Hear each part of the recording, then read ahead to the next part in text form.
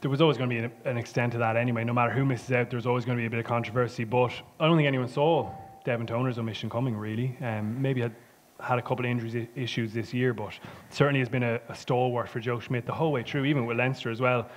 Like, Scott, from your point of view, obviously you played a lot with Dev. Was that a surprise to you that he missed out? Big surprise. I think it was the whole squad was, you know, every guy that I talked to the other morning was just, you know, so surprised. You know, he's so highly valued in Leinster, and he's played such a big part over the last 4 years leading into this World Cup. So, you know, they've probably got other guys in the Irish squad that wouldn't have seen that coming. I think most of the guys, you know, thought Dev would be over there for sure. So, it's still, you know, anything can happen. I remember Will Skelton went to the last World Cup and Sam Carter ended up coming and replacing him after the second game. So he got injured in the second game. So yeah, there's still a chance of guys going over. I don't think that squad will be settled. There's another game this week, obviously, and then training before that. So it could be a chance of getting there eventually.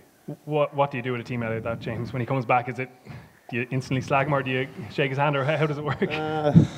You know, he's had a million messages of support probably in the last few days. So I don't know. It's probably he's probably kind of dreading almost coming back. You know, like everyone expected him to definitely make it. Obviously, I'll just give him a hug. You know, slap on the bum, and